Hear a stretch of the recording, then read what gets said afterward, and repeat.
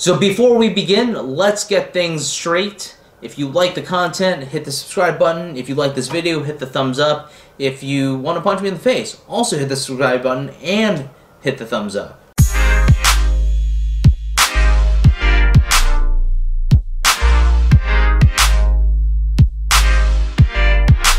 What is up, everybody? It is Lawrence again, and today we have the Nike Free 5.0.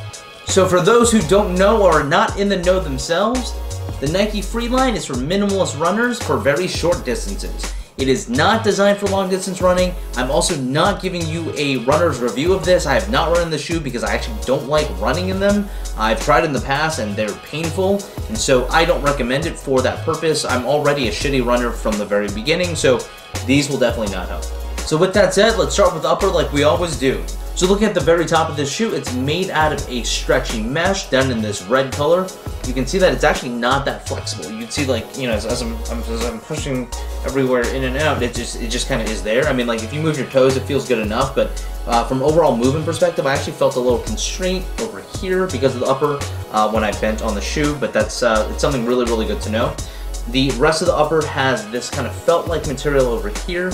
It's not fused, it is definitely some cheap type of felt that is throughout the toe box over here, the mid-foot area, into the back area as well.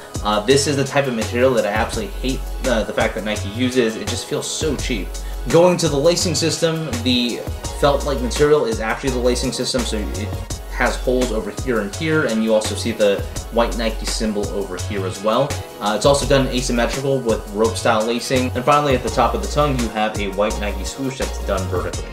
There are also two hits of 3M. There is the hit of 3M that is on the side, on the lateral side of the shoe, and then finally on the back over here. What is also interesting is there is this kind of like stretchy, meshy material here as well, and that's done in a coral based color.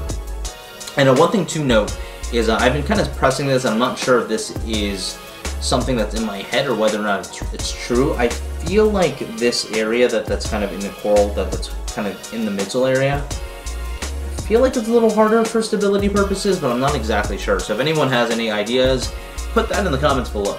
The last thing on the sole is that it says 6mm, and the other one, which is the 3.0, has 4mm, so it's obviously almost 50% higher than the other one, and you're talking about millimeters, so 50% is honestly not that much, but it's definitely noticeable when you're walking around. Going over to the midsole though, it looks exactly the same, it just looks a little taller, and so on the bottom you have these laser cut flex grooves. You can see how flexible the shoe is in both ways, and basically like it's almost like an aqua sock for the most part. It twists and turns, and it looks kind of cool when you're seeing the sole and everything move around. But the midsole is basically a Phylon midsole. The outsole is basically also the Phylon as well. There's nothing special about the EVA. It's all about kind of the contours and textures of the sole itself. And then finally, you have a little bit of reinforced rubber back here in the green, and a little bit more reinforced rubber over here in the toe area where your big toe is. One thing I do want to note is how thin this insole actually is, and it actually has a graphic of grass here, which is kind of cool. Not really sure why they did that, but it kind of goes with the freedom, right?